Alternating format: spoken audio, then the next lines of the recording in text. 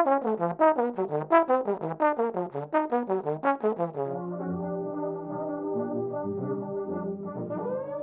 back. Today we are taking another stab at the augmented whole tone sound.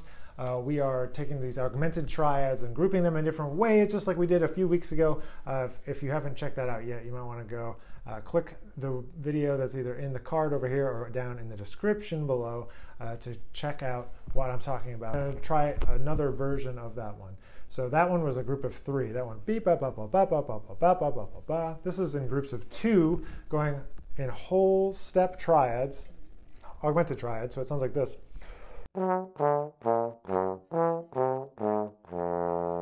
Right, so it's the same as before, right? We're taking that group and then we're moving it up in half steps this time. 8/8 notes, and then we move up a half step.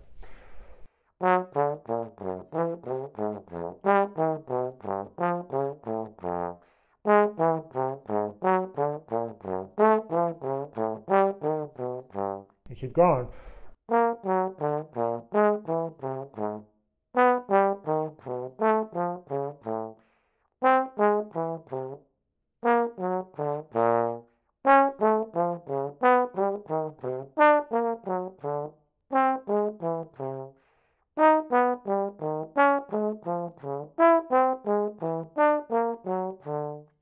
So it's just taking this 2 groups of augmented triads and moving them up in whole step. So why should we practice this? Well, what we're trying to do is get really familiar with this whole step augmented triad pair. And because there's a lot of places where you can use that, but we have to get really familiar with these things first. You know, I always talk about with my students that on trombone, you mostly have to practice all these different shapes slowly before you're going to be able to play them in a solo, before they're going to flow into your natural state of improvisation.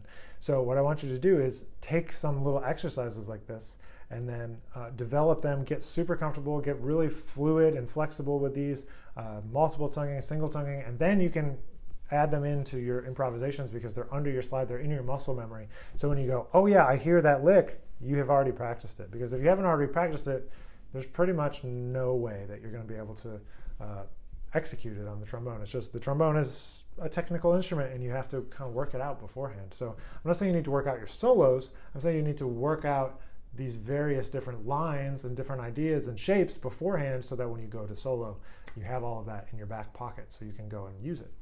So back to the lick. So what we do, like we said, we go up in half steps, those 2 whole tone triads that are a whole step apart.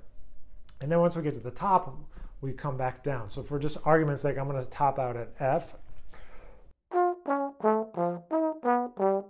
Then we go down a half step. Then down a half step again.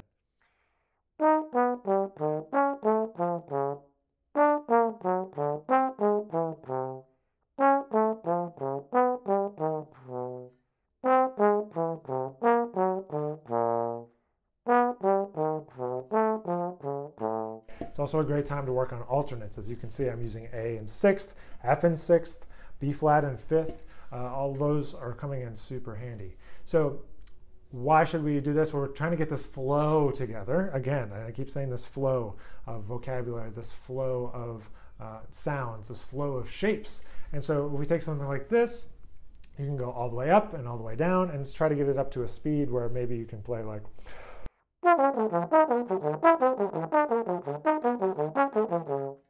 something like that. So you can actually use it when you're improvising.